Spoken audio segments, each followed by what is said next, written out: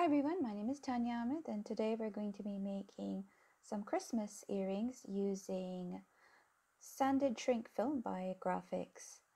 Grafix Sanded Film is an interesting substrate which has a slightly textured surface which you can apply a variety of mediums, and today we're going to be using pastels on them. So on the rough side of the shrink film, I am tracing an outline of a 4-petaled flower, and I need 2 flower shapes, and I have drawn out 3 holly leaves, and I am going to cut them out and being careful to cut them right flush to the edges and making sure that there aren't any cracks in the film. So once I've cut them down, to get rid of the pencil lines, I'm just using an eraser, and I am laying the film down flat, and on the rough side I am applying pastels with a sponge, and I used red for the flower shapes and a dark green for the holly leaves. And once that's done, I am going to punch holes towards the top ends of the leaves and holes in the middle of the flowers before I heat set them.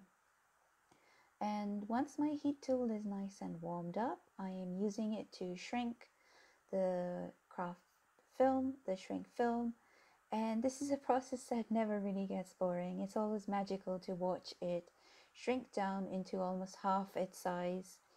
So while the shrink film is still hot, I am taking these flower shapes and shaping it into a 3D ball shape to form my berries for my holly and berry Christmas earrings. Do be careful, this is quite warm. If you like, you can wear some heat resistant gloves to form the berries. So you'll need 2 of those berries, and then the 3 leaves I am shrinking down as well. And I'm going to leave those flat because we're going to be applying some embellishments over it.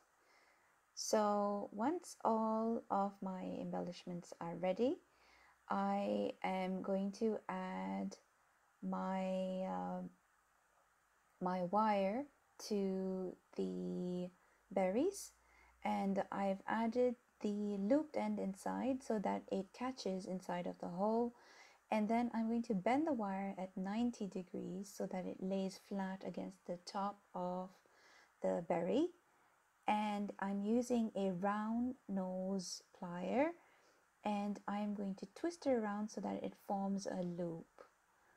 So, and then I'm going to snip off the excess, and then I'm going to use the round nose plier to close the loop, and just going to slightly adjust it so that it lies straight against the berries.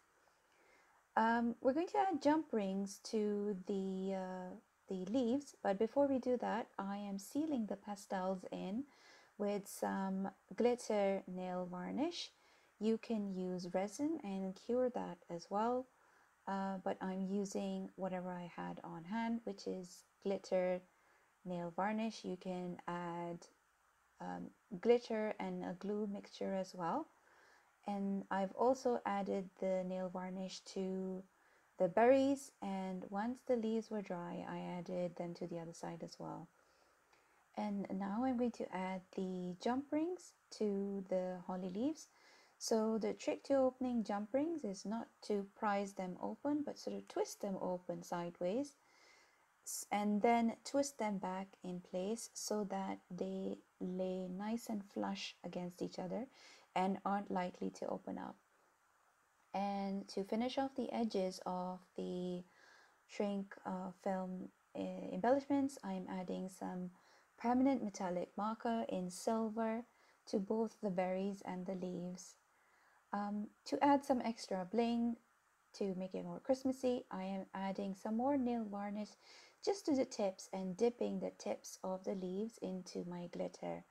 And when it's thoroughly dry, I layer it up again with the clear nail varnish to seal the glitter in.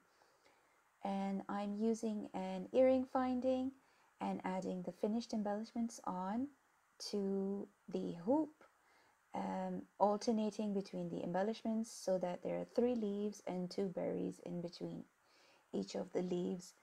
And there you have it. Here is the finished set of earrings, and I really hope you enjoyed this video tutorial. Thank you so much for watching.